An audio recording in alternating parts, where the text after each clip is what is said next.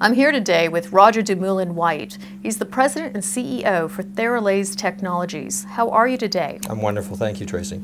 Roger, we've asked you in here for one specific reason today, and that's to discuss cancer treatment. Okay.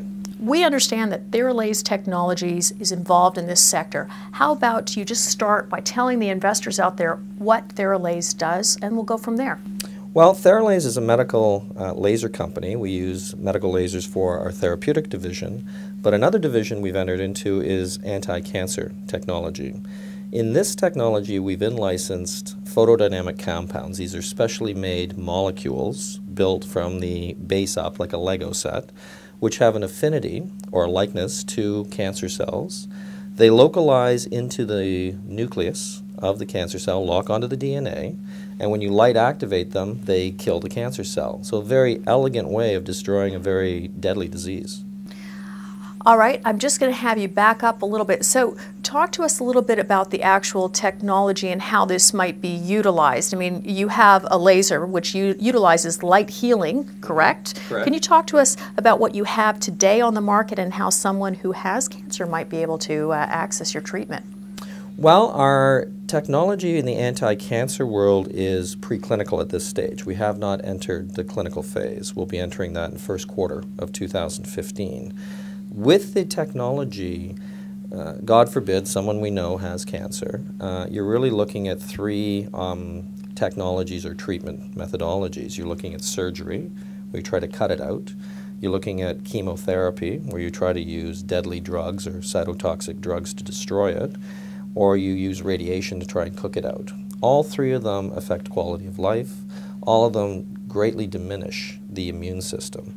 This technology is like a surgical strike in the sense that it only attacks the cancer cells and it leaves the quality of life intact and it leaves the immune system intact. So we're going to start enrolling in bladder cancer subjects in Canada and the US first quarter 2015. Well, you just answered my next question, so I'm going to back you up again. How did you select bladder cancer? Out of all the cancers, why did you select this one first? Well, the work that we've done at Princess Margaret Cancer Center has shown that our technology is effective across a wide range of cancers. Brain cancer, breast cancer, prostate, pancreatic, bladder, lung, colorectal. We chose bladder simply on the size of the company.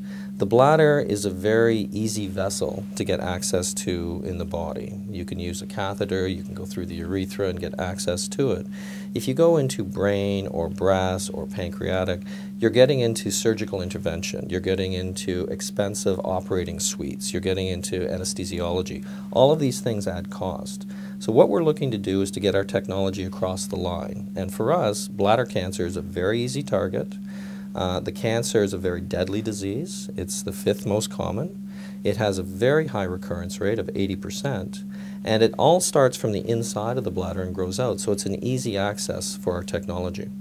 So your commitment to arguably pain-free healing solutions and pain management has been a lifelong commitment? Yes, I love technology. I love helping people.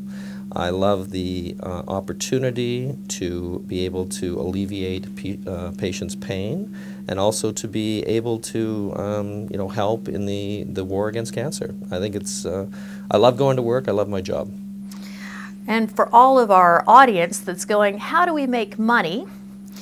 Theralase currently does have revenue with your other technology. Can you just speak to your revenue numbers and give us a quick overview on why Theralase's stock has performed as well as it has over the last couple of years? Well, we're quite unique in the sense that we have a revenue stream. We have a bricks and mortar business. So we currently do $1.5 to $2 million a year with our existing technology.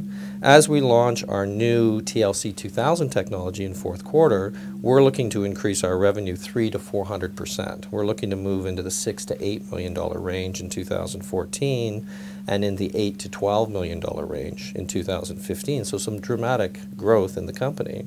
This will help to finance the cancer division and would minimize the dilution that shareholders would take on such a fascinating technology.